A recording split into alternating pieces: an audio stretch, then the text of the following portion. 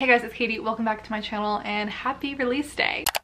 Today my 5th novel comes out. It's called The Marionettes. It's the first book in a new series. It comes out today, August 24th, 2021. So I just wanted to film a little sit down video, celebrate with you guys, talk a little bit about the book. I had you send in some questions I'm going to answer today. I'll have timestamps down below in the description if you want to jump around. And if you missed it, I answered a ton of questions about this book also on the cover reveal video, so I'll have that link down below. But yeah, this is my 5th book release. It's kind of crazy to say, but this is my first book release for this series, obviously, and also for this genre, and also for like a lot of other things. This book is a lot of firsts for me. I decided to experiment with a lot of different things this go around. So yeah, if you're new here, hi, my name is Katie Wismer. I'm an indie author and also a freelance editor. I have 4 books out currently. 2 of them are poetry collections and 2 of them look like this.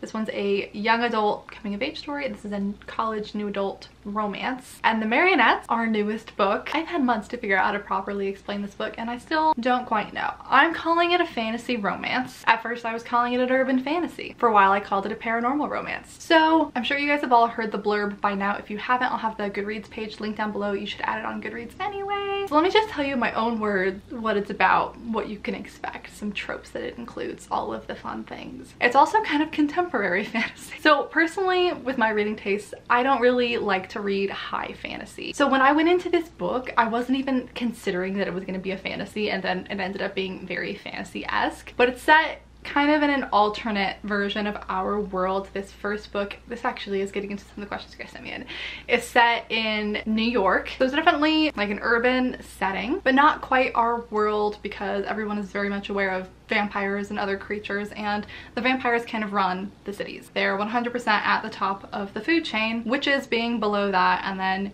humans. There are other species and such, but I don't want to say too much because I don't want to spoil anything. This first book follows our main character, Valerie Darkmoor. She's a blood witch and she's undergoing her initiation into the Marionettes, which is basically a group of witches that serves the vampires. I forgot to talk about some things, so I'm filming this clip really fast to insert here at the beginning. The book is available now. I'll have all of the links to purchase down below in the description. It's available in Kindle Unlimited. You can get it on Amazon, and the print book is available elsewhere if you would rather shop elsewhere. You can get the paperback, but the ebook is exclusive to Amazon. Now we're gonna jump straight into the questions you guys sent me in. I'm pre-filming this video pretty far in advance, so if I end up getting more questions, you might see a clip of me from another day answering some more. Here's a good starting point. How did you come up with the idea for the book? If you followed me for a while, I complain about this question every time I get it because I never have a good answer for it. I never really know where my ideas come from, but for this one particular book, I can actually answer the question. So I've always wanted to write a paranormal series. I really love paranormal books. That's what got me into reading, was the whole like paranormal craze in YA and like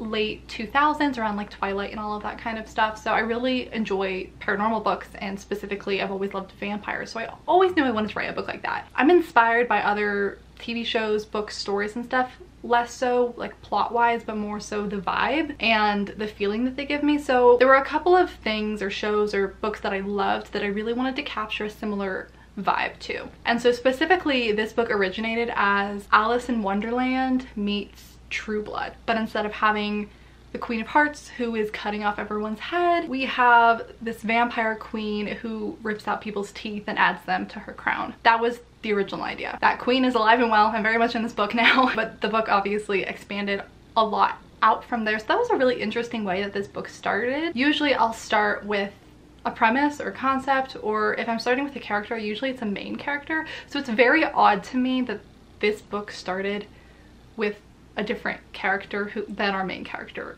if that makes sense. So from figuring out, you know, the queen, I kind of like built a society around her. Her son, the prince, is a big character in the book, but that's where the original idea from the book came from. Was it always a series in your mind, or did you start it as a standalone? I 100% knew before I even sat down to start writing this was going to be a series. I actually outlined this one. I don't usually do that very much, but I outlined this as a series. I did so much world building ahead of time. Like I really tried to plan this out. So I definitely knew right away this was going to be a series. I didn't know how many books were going to be in the series when I first started, but I knew I wanted this to be a series, and I knew I wanted it to be a longer series, so at least 4 books. Where does it take place? So the first book is set in New York. It kind of switches off between upstate New York and then New York City. Trigger warnings. I have a whole page on my website for trigger warnings. I'll have the link down below. There's definitely a lot of triggers in here. The way I approach trigger warnings is like, if anything could potentially trigger someone, I want to include it in the list, because people who are seeking out these triggers obviously want to know them. So a lot of these I don't even consider to be that big of a deal, but I wanted to include them just in case. The only reason I say that is because I feel like it sets up the expectation that this book is going to be like crazy, and it's not. I just like to cover my bases. So I know some people consider trigger warnings to be spoilers and they don't want to know, so I'll put a picture of the cover up on the screen while I read them out, and when the cover disappears I'm done, so you can mute me if you don't want to know what the triggers are. Smoking and addiction, imagery similar to self-harm, death, grief, loss of a loved one, abuse, physical, emotional, parental neglect and absence, violence and gore, some relating to animals, sexual coercion and intimidation, kidnapping, torture, and manipulation. If I were to highlight any of them to say they're specifically like more prevalent than the others, the smoking and addiction one, the imagery similar to self-harm, is just our main character Valerie is a blood witch, so she has to cut herself and bleed every time she does her magic, so that happens a lot. And then obviously violence. There's a lot of blood and death on the page. Okay. That's it for the trigger warnings. Will all books follow the same point of view? Probably. I have recently finished writing the second book. I'm still revising it. It's not like the final version, but I'm working on finishing up book 2. So our main character Valerie is the only point of view character. This is a first person book as well. So Valerie will always be a point of view character, 100%. I've toyed with the idea in future books of adding in additional point of views. Nothing set on that, but Valerie will always be a point of view character. It's not like we're having a book from a completely different character and Valerie's not there, you know? But as of right now, yeah, they should all be Valerie's point of view. This question makes me laugh. And I don't mean to call out the person who asked this question because I've gotten it more than once. I understand where it's coming from because months ago on my channel I said the series title was going to be The Marionettes, but I thought book 1 was going to have a different title. But now that we have the cover, and the title is clearly on the cover, and I've created the Goodreads page and I've said it and I've been calling it The Marionettes, I don't understand why I'm still getting this question if The Marionettes has a different title or if Marionettes is the actual title. It's on the cover, that's the actual title. I just think it's funny that I keep getting this question. Favorite thing about the series? Scenes, memories of writing, things you invented. I mean, there's parts of it that were really hard, but really satisfying once I got it done. Like world building was the hardest part of the series for me. But now that I've gotten it to a place where I'm happy with it, like it's so satisfying that I managed to do it even though I struggled my way through it. So I do like that. I love all of the characters in this book. They've been so much fun to hang out with, and there are so many characters in this series, which has my brain going off in like a million different directions. Like I could do so many spin-off series for this series. There are so many interesting characters in these books. And my beta reader and I were just talking about this the other day. She's telling me how much, like her favorite parts, she really loves scenes where the characters are just using magic basically to mess around. Like it's nothing serious, like they're just doing stupid things. And honestly, those kind of like little descriptions are just honestly so much fun, and just thinking up ways that like little ways that people would be using their magic to make their lives easier. I don't want to say anything specific and spoil anything, but I don't know, stuff like that's been really fun. When are you planning to write or release the next book? So I'm working on book 2 right now, and I'm in the middle of revising it, so I would love to have it come out in December of this year or January of next year. So sometime in the winter for sure is what I'm planning on. I'm also currently outlining book 3, but I will warn you, I am definitely anticipating there being a bigger gap between books 2 and 3 than books 1 and 2. Book 3 is going to be like twice as long. So that's part of the reason. Have you always wanted to write a series? Yes. A while ago I posted a video on this channel with like my all-time publishing goals. I've always wanted to write a longer series of at least 4 books, and this one is definitely going to be at least 4 books long, so that'll cross that off the bucket list. Which book in the series are you the most excited for people to read? Book 3. Haven't even written it yet. Book 3. It's one of those things, like, you know, when you read a really good book that you just love and you finish it but you can't stop thinking about it, you're like daydreaming about it, and it just really sinks in and it really sticks with you and it really just made an impression on you. It's so lame because this is my own series and I'm writing it, but this series has done that for me. Like I'm constantly thinking about it, I'm constantly daydreaming about it. And book 3, I've literally been like daydreaming about scenes that are gonna happen in that book before I even wrote book 2. Like I knew exactly what book 3 was gonna look like.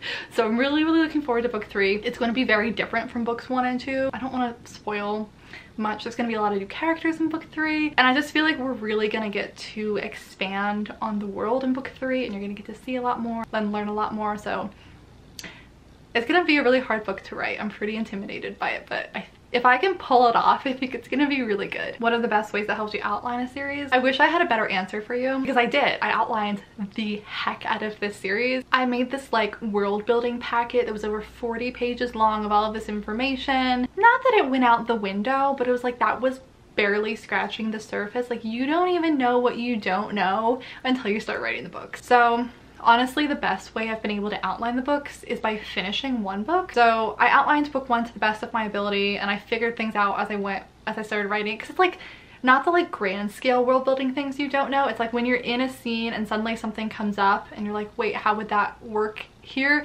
And it's all of these little details that you never could have seen coming ahead of time that just stop you. And having beta readers was a really big part of this, because they would ask me really good questions and I would be like, it's a good question. I don't know the answer. But once I finished book 1 and I really solidified the plot and the world in that book, it became a lot easier to outline book 2. And then once I started writing book 2, it became a lot easier to outline book 3. So I'm imagining once I write book 3, it'll be easier to outline book 4. So I kind of think of it as like car headlights. Like I can only see so far in front of me. I know a couple of major beats in the story, and I kind of know vaguely where I want to end up. And I know what I want my character arcs to be, but a lot of the little in-between things, honestly, I tried to figure them out ahead of time.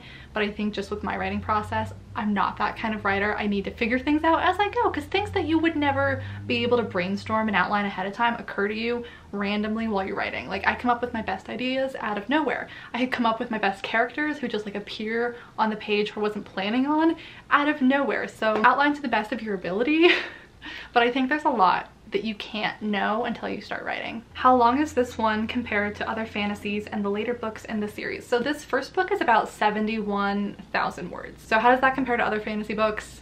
I mean, I could point to every single fantasy book I own and they all have a different word count, so I don't really know. This is definitely more like urban or contemporary fantasy and not high fantasy. So high fantasy tends to be a lot longer. So compared to high fantasy, it's on the shorter side, but I think within its genre, I mean, a story needs to be as long as it needs to be. I think it's exactly as long as it needs to be. I'm definitely anticipating the first one being the shortest. For comparison, book 1, the final version, was my 5th draft, and each draft progressively got longer. Right now with book 2, I'm in draft 3 and I'm at 70,000 words, so I'm at the same length as book 1, but I'm anticipating adding another at least 10 or 20,000 words with the next couple of drafts. So I'm kind of expecting each book to get longer, which is pretty standard with fantasy series. But yeah, book 1 will definitely be the shortest, mostly because of the time frame. Book 1 spans 2 weeks. That's the whole time frame for the book. Book 2 spans like 3 or 4 months, and then book 3 is going to be an even longer time frame, so that's part of it too. What do you think the average length of each chapter is? I have no idea. I'm of the firm belief that varying lengths of your chapters is very important for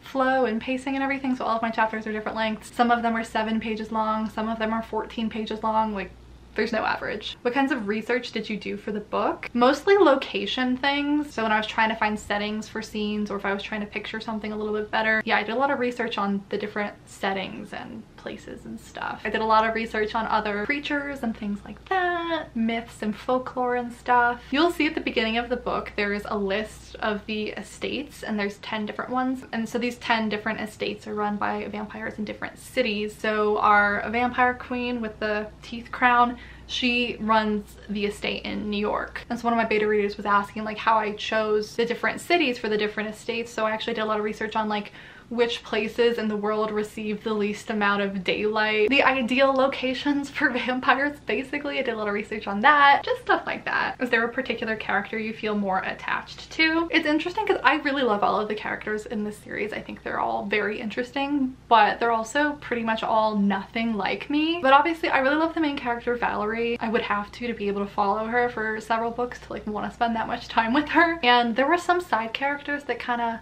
popped out of nowhere who I ended up liking a lot, and then I went back and added them into the book more because I liked them so much. So there were a couple of characters who surprised me, but yeah, I do really like our main character. She has these 2 best friends, and their little trio dynamic I think is really fun and wholesome, and I really like writing them. What is different from the previous releases? So this book is a completely different genre from my other books. I would say it's the most mature of all of them and the most graphic, but other than that, I think if you've read my other books, you'll see my writing style is still my writing style, and I don't know. You guys read it, you tell me. Hello, it's a different day. Like I said, I got a ton more questions in, so we're filming a second part to this to answer some more. Honestly, I might end up splitting this up into multiple videos because this is gonna be really long. But I liked the questions that you guys sent in, so let's try and answer a few more. There are quite a few that I feel like are similar enough to previous questions that we're gonna skip over them. So, without any context, which character do you hate or dislike greatly? This is actually a really interesting question because I was talking about this with my mom. If you've read my previous books, I feel like they all have several unlikable characters in them. And one of the first things my mom said to me, she was like, this book, usually you have unlikable characters. There wasn't any characters in this one that were like unlikable. Even the villains and the bad guys are like interesting and kind of like, you kind of like them. So honestly, in this book, I don't know if there's any character that I actually hate or dislike, especially like knowing their backstory and like where they're gonna end up in future books. Like, I don't know if there's any characters in this book that I don't like, even the ones that you're supposed to not like I love to not like them. So I don't think I have any, actually. What was the worst and best part about writing this book? What's that quote? I hate writing, but I love having written. So when I was done with it and looking back on it, I'm so proud of this book and the way that it turned out. That's the best part, is having the finished product. The worst part, I think, was just the stress of knowing this was going to be the first book in the series. So I was very focused on making sure I set everything up properly for the rest of the series and like getting a good balance with the world building. So I just kind of felt like I was like walking on a tightrope while I was writing this whole book, of trying to like achieve this good balance of setting everything up properly and being like terrified like if I forget something or if I figure something out down the line and I didn't set up for in book one. So I did a lot of planning ahead of time, trying to figure out what's going to happen later on, so nothing feels like it's coming out of nowhere and it's all set up for in the first book. So this first book was really challenging just because I felt like I was trying to build a foundation for a lot of different things. Did you find that your process was different writing this one versus writing your contemporaries? For sure. Way more planning ahead of time, both because of the world building and also because it's a series. Way more. Not even just like outlining, just like taking notes, world building, things to come, keeping track of all of the details that I did come up with to keep consistent in future books. There was just like a lot more work outside of the actual writing of the book than for previous books. What's your favorite scene in the book? Can't tell you without spoiling. Probably, that's hard. There's a scene in chapter 22 where shit goes down and it's so satisfying. I really like the opening scene for this book. I just feel like it really sets the tone for the series and I think it's a really interesting opening, so I like it a lot. Oh, and then there's a scene, I don't know what chapter it is.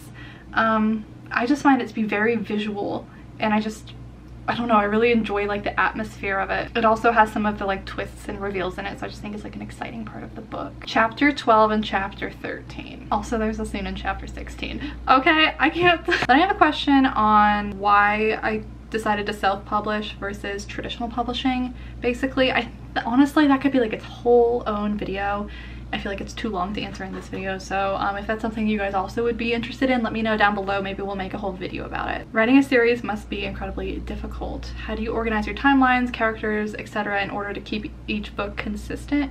I feel like I would forget in certain aspects of book one when writing book three, for sure. So I have all of my outlines and notes and stuff, and then when I'm done with the book, I create like a series Bible where I list out like terms and how I've spelled them, characters, names and last names, and previous descriptions that I've used for them before, timelines, character arcs. So I'm trying to stay on top of that. Ask me again when I'm writing book 3 how that's going. What is your favorite line? I have a good one. Do I give you context for it or not? Oh, I don't think I can give you context for it without doing some minor spoilers, so I'm just gonna have to give it to you without context. But I can give you some context on the characters. So this is a line of dialogue. Our character's name is Monroe. She's a friend of our main character Valerie, and she's a skinwalker, so she shifts into a cat. So no context. You want me to castrate him? You know I could be really sneaky about it. In and out. No one would be the wiser. Just a cat and a penis. It's my favorite line. I love Monroe. Her sense of humor I just find so amusing. Was there a defining moment that helped solidify your decision to pursue writing as a career? How did you discover writing and that it was a big interest to you? So I wish I had a better story. I've just kind of always known since I was like 5 I've been a writer. So thankfully I've had very supportive people in my life. Like every teacher I've ever had, my parents, they've always told me I should be a writer. Like I've always been encouraged to do that. Getting a full ride scholarship for creative writing to college was also kind of like encouraging. Although I will say when I was in college, that's when I really started to doubt, am I gonna be able to find a job like this? Actually, my first week of college, I had to go to a temporary academic advisor to like talk about my plans for being there, and because I hadn't declared my major yet, and he was like, so what are you thinking? I was like, I'm thinking creative writing. He basically laughed in my face and told me I would live in my parents' basement for the rest of my life if I did that. So that was how I started my college career. So then I spent the first 2 years of college trying to come up with a different major because I was so convinced I wouldn't find a job with creative writing. So I played around in health and exercise science. I played around in like a pre-law track, and sophomore year I finally declared my major and I went with creative writing. So I think part of it was stubbornness, and I was irritated that people were telling me I wouldn't find a job, and I was like, I'm gonna prove them wrong.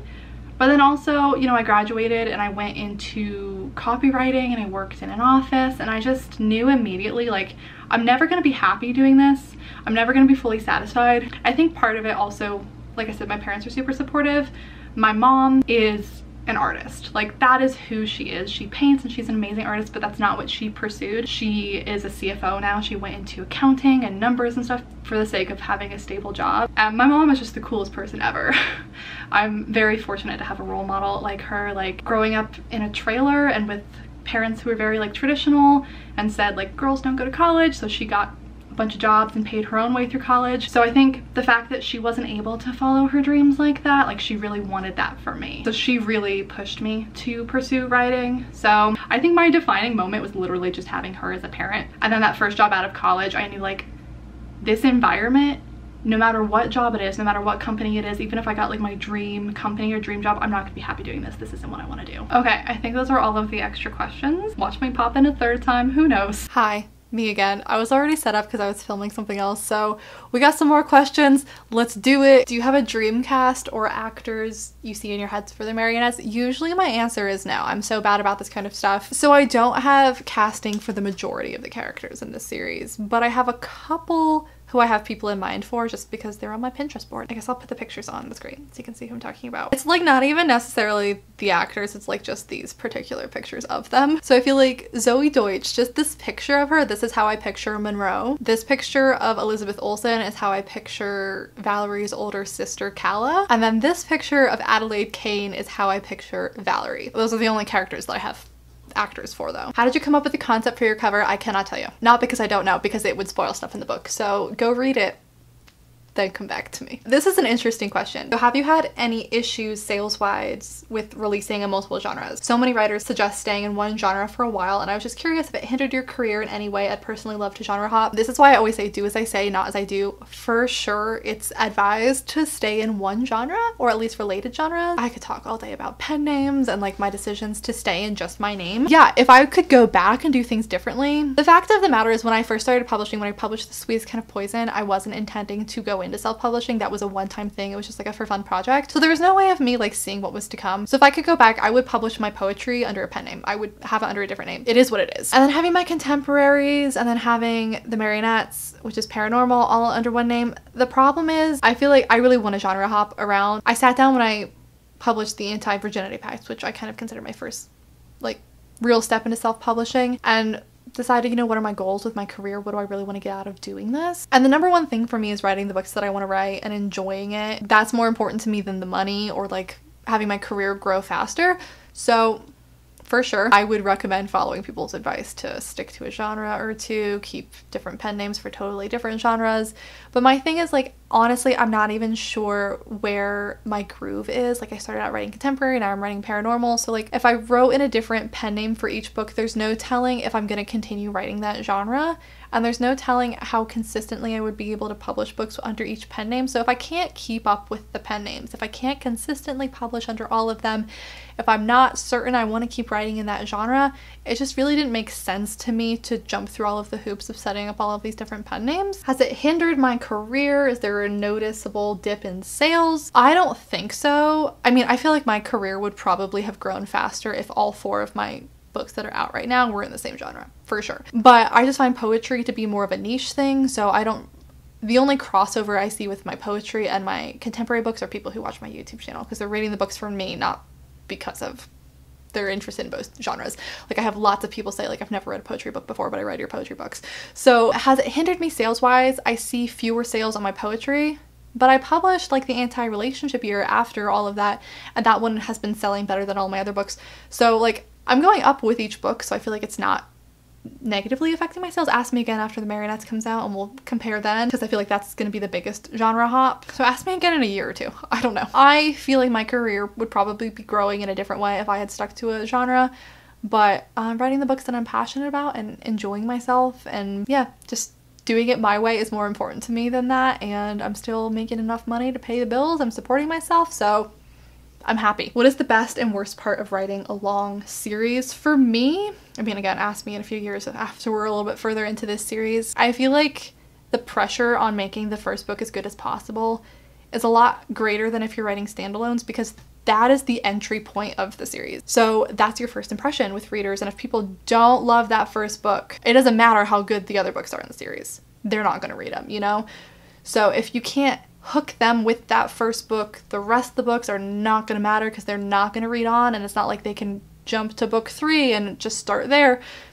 You have to start with book 1. So I feel like there's a lot of pressure to make book 1 like fantastic and hook everybody, which obviously you want all of your books to be fantastic, but it's a scary thought, like if I really mess up book 1, then I'm investing all of this money and all of this time into these later books that nobody's gonna read. So really nailing that first book, I feel like make it or break it thing for a series, which is pretty stressful. Since this was a different genre from Terry, was your creative process similar or different with Marionettes compared to your non-fantasy works? I think we kind of touched on this in some of the previous questions. I definitely did a lot more work outside of writing the book, a lot more preparation, a lot more planning. Like the anti-relationship here, for example, was a whirlwind of a book. Like I wrote it so quickly. It was honestly like so easy.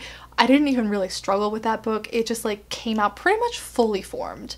And then the Marionettes, and I wrote it in a month. I wrote it in July of last year. And then the Marionettes, I feel like, was this long, drawn out, painful process where I started writing it in November.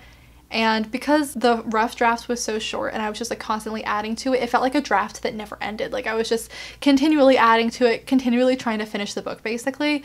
So even though I wrote the rough draft in November, the 37,000 words, I didn't finish until, I don't know, when did we start working with beta readers? March, something like, I don't know. It was like 5 months where I felt like I was still writing the rough draft basically. So it was just a much slower process because I just had a lot more to figure out as I went. How would your main characters from the Pact respond / adapt if they were thrust into the world of the Marionettes? They would die. I mean, humans are the bottom of the food chain in this world, and I just feel like, I'm sorry, they would just die.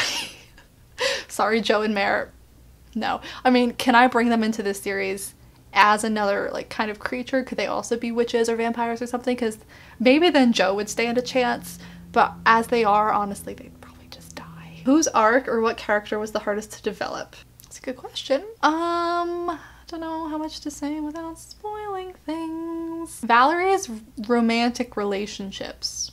Difficult. That's all I'm gonna say.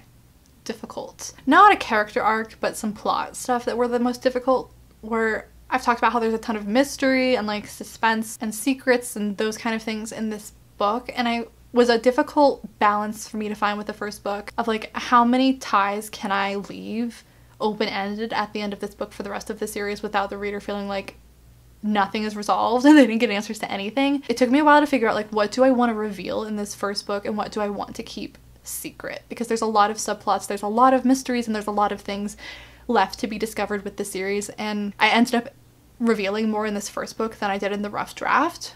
Because my beta reader said like, we need some more answers. So finding a good balance of like, I still want to keep quite a few things secretive, but I also wanted to throw you a bone, like give you some answers in this first book. So finding a good balance of like which mysteries I was going to let be resolved in this first book, that was one of the biggest challenges. This is kind of similar, but I have a different answer. So what is the hardest part about writing a paranormal book? Because there's so many different variations on vampires and werewolves and witches and stuff like that. Making the decisions for my world building and figuring out how things were going to work, there was just so many different possibilities. So deciding that and then like making that very clear in the book was hard. Like, how do my vampires work? How do I want them to work? How do my witches work? How does my magic system work? Like, it was just difficult because it's overwhelming because there's so many different options you have. Like, you could go off of, you know, a previously established kind of take on vampires, or you could come up with something completely your own. There was just, I'm indecisive, so just having so many options and so many ways that I could go with it was overwhelming because I was like, there's so many different directions that I could take this, and that would really impact the story and the plot and how I can proceed with things. What happens to my vampires in the sun? How do my vampires turn? what do my vampires feed on? How do you kill my vampires? And it was just like so many things I had to decide on. So that's what I found challenging about working with a paranormal book, is I have all of these creatures and there's no hard and fast rules that you have to follow for any of them. You could make them whatever you want in your world as long as you like establish that and keep it consistent. So I just had a lot of decisions to make early on with how everything was gonna work in my world. Okay, this video is already so long and we keep popping in here, so I don't care if I get any more questions. This is gonna be the end, and if you have more questions, maybe we'll make like a part 2. I'll send you to the end of the video now. So let me wrap this up. Some things in the book that I like, I'm trying to think of like what would be interesting tropes that you guys would want to know about. So we got some slow burn romance, which is my favorite. We got a lot of strong friendship relationships, which was really fun to write. I really enjoyed that. A lot of family drama. What I actually think I love the most about this book is, if you know my reading taste at all, I love paranormal and I love thrillers. I love books with twists and just like things that can surprise me, and so I feel like my taste in books really shows in this book, because we have the paranormal, we've got the slow burn romance, and we have a lot of mysteries and twists and things that I hope will surprise you. Everyone who's read it so far, my beta readers, my friends, my mom, my critique partners, all of them have been surprised by almost everything I wanted them to be surprised by in the book. No one's been like, oh, I saw that coming. Well, maybe they just didn't tell me. But everybody's had kind of similar reactions, so I hope you guys do too when you read it. We've got like a broody, like dark-haired, witty, mysterious, tragic past boy. You know that character, we got him. If you're a little bit wary because of the fantasy aspect, I hate high fantasy and really hard to understand world building, so I think you'll appreciate. I think this is really easy to understand world building and kind of like fantasy for people who don't like fantasy, or people who like fantasy but not for the fantasy elements, if that makes sense. Like, they don't want all of the crazy world building and like political stuff. It's still in there because I had to like flesh out the world, but it's not the main focus because that's not what I enjoy writing as much. My mom actually just read it, and my mom reads all my books. She's been my first reader since I was like 12 when I wrote my first book, so she's read like everything I've ever written, and she's always super supportive and she always tells me she likes it, but like you can tell when she doesn't like something. So when she came back to me with this book, I was actually expecting her not to like this one because she doesn't really read fantasy, and I wonder if I still have the text from her when she finished the book. I'll just put a screenshot here, like all of these exclamation points. She's read all of my books. I've never gotten that reaction from her about a book. I was talking to her on the phone the other day and she was like, you know, I've liked all of your stuff, but I could tell this is your genre. I could tell this is your thing because this was your best writing. This was really good. And my dad doesn't usually read my books, especially with titles like The Anti-Virginity Pact. It scares him. He doesn't want to read it. And she's like, no, I'm gonna make dad read this one. He's gonna like this one. I'm gonna make him read it. Book is officially endorsed by Pam. The book is available on Amazon. This is an Amazon exclusive book, so you can read it in Kindle Unlimited. But if you want a paperback print copy, that's available on Amazon, but the print copies are also available everywhere. So you can grab a paperback even if you don't read on Amazon. You should be able to find that just about anywhere. Ways that you could help out the book, if you feel so inclined, I would appreciate it so much. You could request that your library get a copy. You could request that your local bookstore get some copies. You can add it on Goodreads. If you read it and enjoy it, I would so appreciate if you would post a review on Amazon. Reviews on the site like that makes such a huge difference for books, and they're so difficult for authors to get. So even if it's just a line saying you liked it, even if it's just a star rating, it would help me out so much. I would really appreciate it. If you use Goodreads, you could add the book to lists like fantasy books of the year, stuff like that, just so it would like get in front of other people if you want. And if you enjoy it, tell your friends, post about it, share it, spread the word. So yeah, I'm gonna wrap this video up. I'll have links for everything you could possibly want down below in the description. I hope you guys enjoyed the book. Can't believe it's finally here. I'm nervous, but I'm really proud of this one. I really like the way this one turned out. It was a rough road to get here. If you haven't been following along since the beginning, the rough draft of this book I wrote in November of 2020, and it was 37,000 words. That's the shortest draft I've ever written of any book. And now the book is about 71,000 words, so it ended up being about twice as long. So I did a huge overhaul with this book. Went through 5 drafts, went through a lot of beta readers, but I'm very pleased with where it's turned out. I hope it surprises you. I hope the twists get you. I hope you love all of the angst and sexual tension and slow burn. And you can go subscribe to my newsletter over on my website if you want to be the first to know when book 2 is available. Actually, I'm pre-filming this, so now that I'm saying that, book 2 should be available for pre-order now. So if you finish book 1 and you're dying for book 2, you can pre-order it right now. Book 2 is called Wicked Souls. Yeah, thanks for watching. Thanks for reading if you choose to pick up the book. If you're new here, maybe subscribe and stick around. I hope you enjoy the rest of the release week content. I have a lot of fun videos planned. Leave me a comment down below. Maybe give the video a thumbs up if you liked it. Subscribe if you're new, and I will just see you guys with our next video tomorrow. Bye. No.